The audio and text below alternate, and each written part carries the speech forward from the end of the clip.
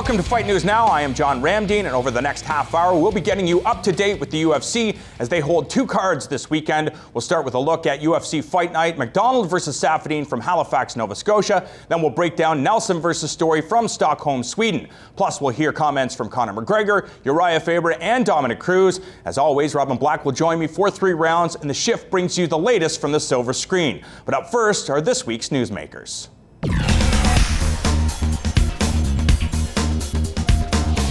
UFC Fight Night 54 is the only remaining Canadian card on the UFC schedule for 2014, and Fight Network will be covering the entire event from the weigh-ins until the post-fight presser. And with that, we'll send things over to John Pollock, who's standing by in Halifax.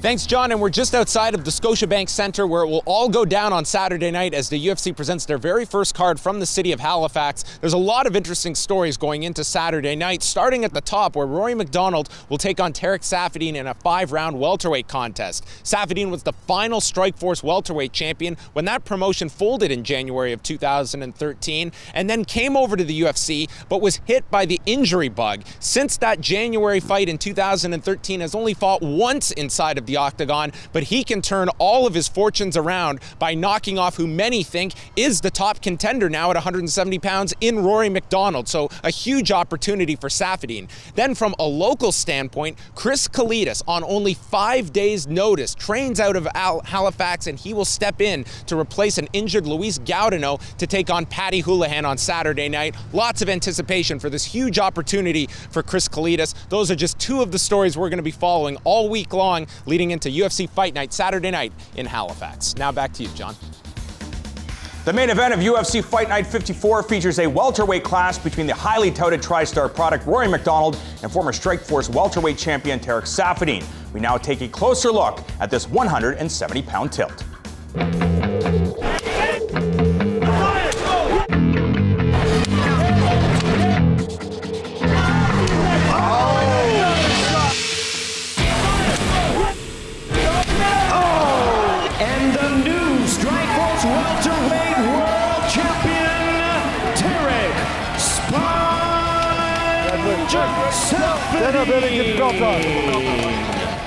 That win on the final Strikeforce card remains the most significant of Tarek Saffiedine's career, and made him the last welterweight champion in promotional history.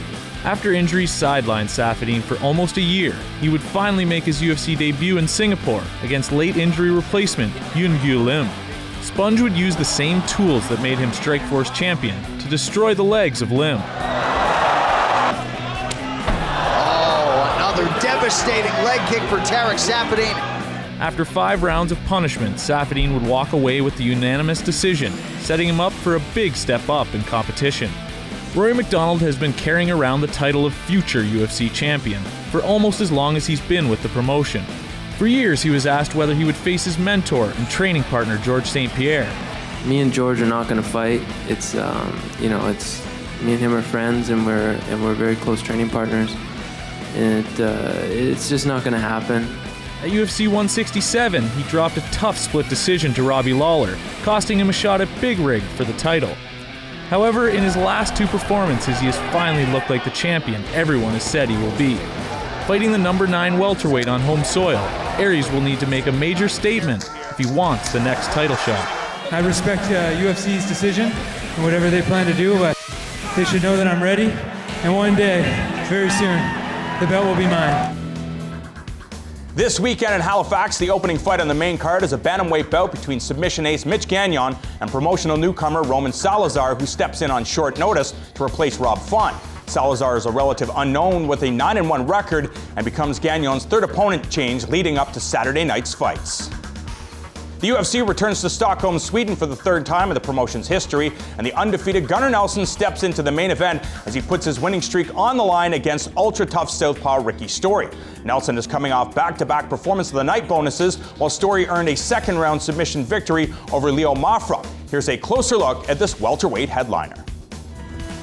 When Gunnar Nelson and Rick Story meet in Stockholm on Saturday, we'll see 2 fighters at very different places in their careers. Horror made his promotional debut way back at UFC 99 and has a 6-fight win streak under his belt that includes wins over Thiago Alves, as well as current UFC champion Johnny Hendricks. Unfortunately, since that streak, Story has been unable to string together 2 wins.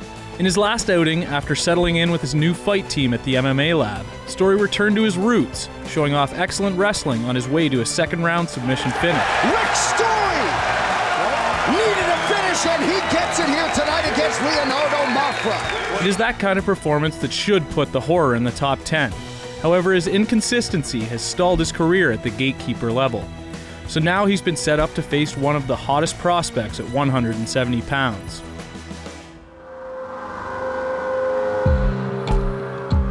Gunnar Nelson has long been known for his wizardry of Brazilian Jiu-Jitsu and lived up to the hype in his UFC debut with a submission win in the first round.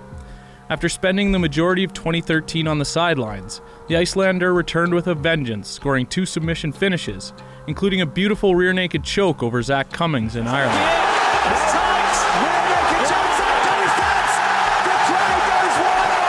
Since joining the UFC, Nelson has been given the slow build. However, Rick's Story is a definite step up in competition and will tell a lot about whether Gunny has what it takes to become a champion. Can Story stop the prospect and make a statement of his own? Or will Nelson quell the Horror and vault himself into the top 10?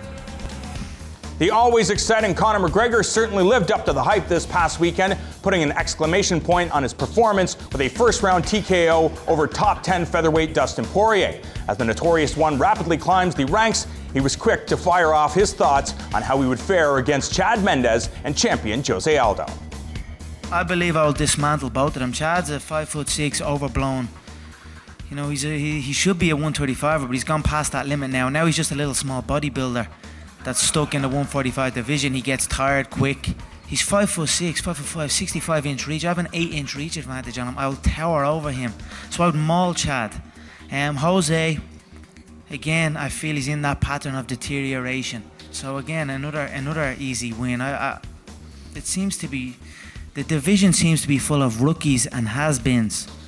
So I'm just sitting here enjoying myself, collecting these checks on my way, eliminating each one.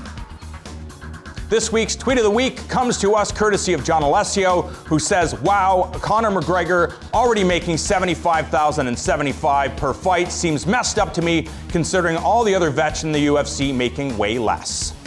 After 3 years of inactivity, Dominic Cruz returned to the octagon in top form, dispatching Takeya Mizugaki by knockout in the first round and earning himself a Performance of the Night bonus. UFC President Dana White confirmed that Cruz will be next in line for a crack at TJ Dillashaw's title, and here's what Cruz had to say about the matchup.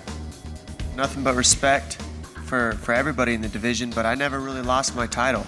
I got hurt, and I haven't been sitting around eating, getting fat, doing nothing. I've been working, and I've been analyzing fights, breaking them down, learning about everybody in the division, everybody's style, watching people take bits and pieces of the things that I talk about and make it their own. And I'm watching the sport evolve, and I'm watching people grow and get better. And I'm with them. I haven't just been sitting around. I'm ready to go out there and have that belt. I never lost it.